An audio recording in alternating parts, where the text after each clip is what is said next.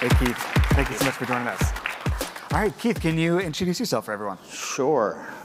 Also, I saw a Penske truck drive by here, so thank you very much for that. All my questions are truck related, and I'm really nervous now. We're all set. Hi, my name is Keith Zanardi. I run virtual events, hybrid events, and some in person for Penske Media. We're a collection of trade pubs. I don't know if that's up there, but yeah. So there's just a couple. But we are an acquisition business. We focus on big events, the ACMs, the Billboard Music Awards, Power of Women, and then we have a festival business as well. South by Southwest, we focus on the American Pavilion at Cannes, so we're there right now. Yeah, actually. So very cool. I'd like if everybody could raise their hand if they've either attended or watched any of the events that are up on the screen here. Yeah, so just about everybody. And then could you raise your hand if you've ever attended a Swoogo event? Right, that's everybody. There you go. I think we're winning. So one thing that's very similar with all these different brands is they're ad-supported media. Yep. And for a lot of event pros, the way that they get revenue from their events is through sponsored content, whether that's sponsored speakers, so on and so forth. I'm curious, as somebody who's run hundreds of these types of events, how do you make that sponsored content tangible and helpful for the audience? That's a good question. Thank you. So we have a pretty big collection of trade pubs. So we do have a lot of sponsored speakers and whatnot. I think the core of this is be interesting and be relevant. That's kind of the crux of the whole thing. Don't get up there and make a product pitch, but talk about the business problem or the industry problem that this topic or conversation is gonna really ultimately solve. Like, make people smart, make them look smart in their next meeting, at the next cocktail party they go to, depending on if it's a lifestyle brand or. Yeah, can you talk a little bit about how you approach those different brands? So there's brands who are lifestyle, there's sports, there's like business, so on and so forth. Sure. So we do a lot of different types of events, everything from screenings for the Emmys to thought leadership for Sourcing Journal, to fashion, to cars, you name it, we kind of cover it. So we cover 124 million people on web per month and 110 million people on social. Wow. So our reach is pretty large. Yeah, for sure. So you have a massive reach. I'm curious, of all those folks, I'm sure you've seen like a lot of data and stuff like that about like what really moves the needle on specific content. Can you talk a little bit more about like audience behavior? What have you seen really attracts people to attend different sessions and engage and really want to interact with your brands? Yeah, I think another point to make is that if you have a sponsor like Netflix for a screening, say, you've got Emmys coming up, people expect that sponsor to be a part of that conversation. They want the cast, they want the crew. That's the talent for that type of event.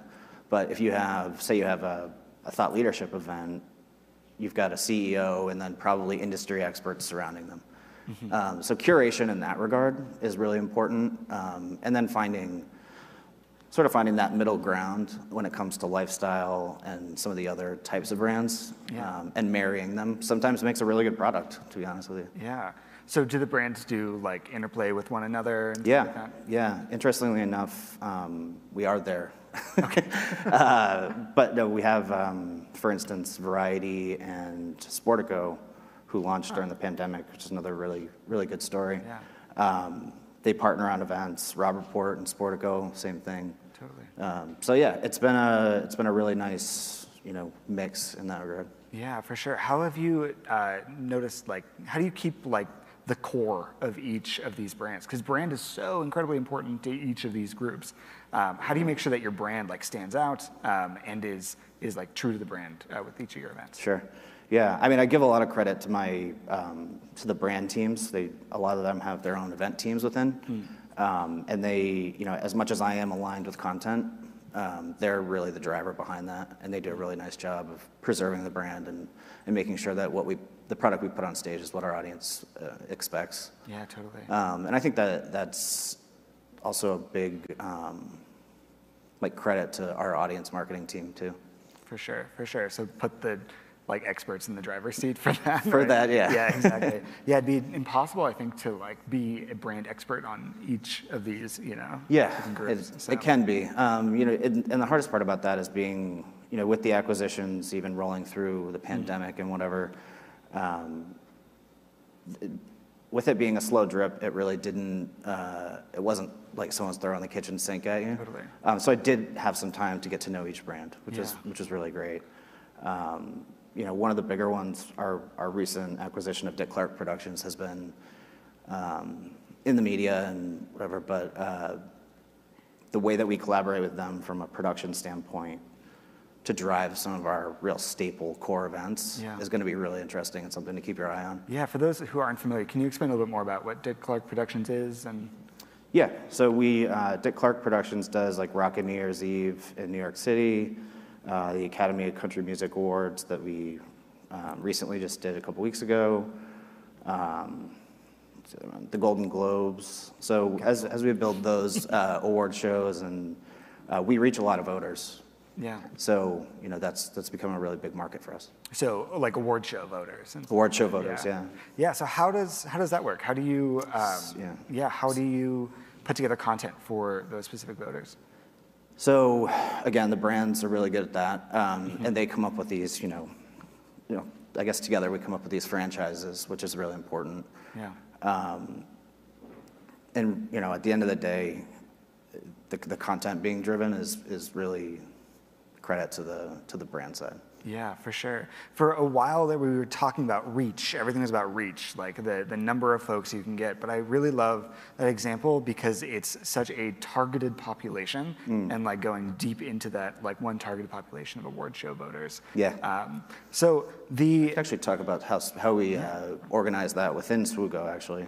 So it's just a good point for me to discuss that. So what we really were lacking in the first year of the pandemic was as close as we could get to an all-in-one solution, because we had a diverse set of brands, and you know we wanted commerce, so the ticketing, we wanted white label pages, we wanted to be able to build our own web pages seamlessly, and really the payment gate and the self-service was huge for us, because once we put the brands into you know the training and got them up to speed, that makes my job easier, but it also, you know, it gives them the creative freedom and freedom with the content to really make it their own. Totally, totally. So a lot of these folks are legacy brands, you know, and a lot of these folks are relatively new. And so with a lot of legacy brands trying to pivot into like streaming and like new forms of media, can you talk a little bit about your team's like streaming efforts, touching on Harmony streaming? I know that was something your team launched recently. Yeah, so we recently just launched Harmony, which is a proprietary streaming platform. We're using it to amplify our larger set of events like the Dick Clark Productions, the award shows, and ultimately festivals, I think. But right now, it's really being driven by the award shows. But July last year, I think it was, streaming for the first time passed TV viewership. And so that sort of spoke volumes to us. Yeah. And so this effort is to focus on reach, and then if we have to kind of narrow in on, you know, curation of content and whatever, as soon as we know what that means, other brands will participate as we get down the funnel. So the idea is that you're able to stream across these different brands. Yeah, so we're really using our own network and multiple other sources to really drive people and eyeballs towards these, you know, these staple events and legacy events, like you said, but they're really, you know, it's to bring them to, you know, or maintain the, whatever the word is. Maintain the brand. The shine. Yeah, the shine. So your team is relatively new to South by. I'm curious, have you learned anything new from working with South by? It's probably like the biggest event that I could probably name. Yeah, I mean, it's really, I think, the staple for how we work with other festivals going forward. They have a great team, they're a great business, a great, really strong brand. What I've learned from working with them is really how large-scale production could be. Yeah, we're getting there. Yeah.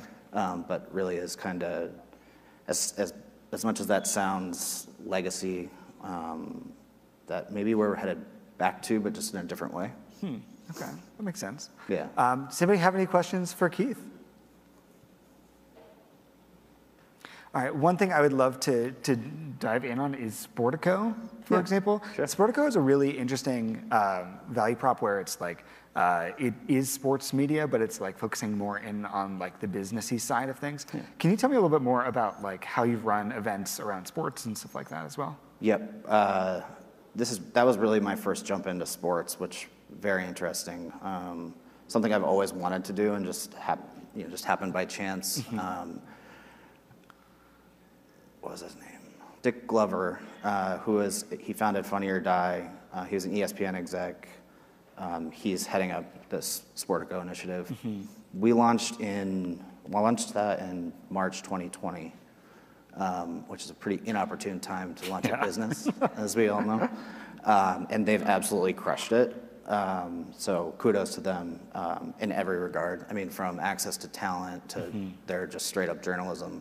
I mean, their events business, this guy, Nick, he's second to none. I mean, we've done everything from reporting in live, in real time to, team valuations with the NBA, the NFL, the MLB, creating infographics and sort of, they're really kind of a good example of that divide by two, divide by three business, where they take existing media and maximize revenue as a result.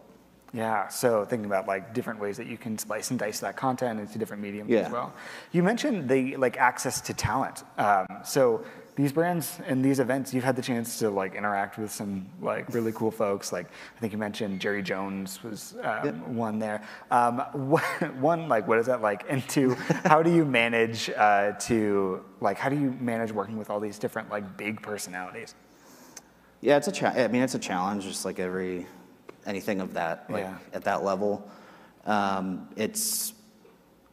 It's different. I mean, if someone's up for an award, they're a little more nervous than they are for, something else. But, the sports stuff, those guys, I guess to answer your question is, they're typically all awesome to work with.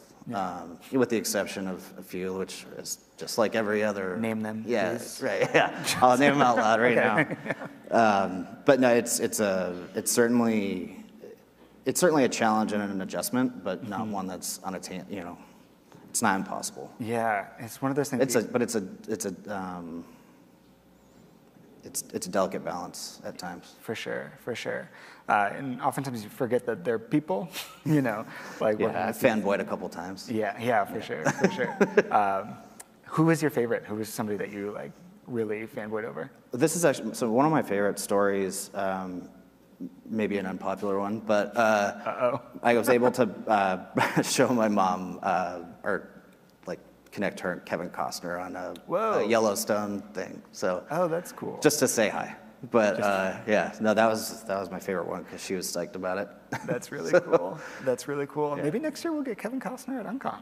Who knows? I don't know. It doesn't sound like he's coming back. Yeah, Sykes. Could we get Kevin Costner at Uncon next year?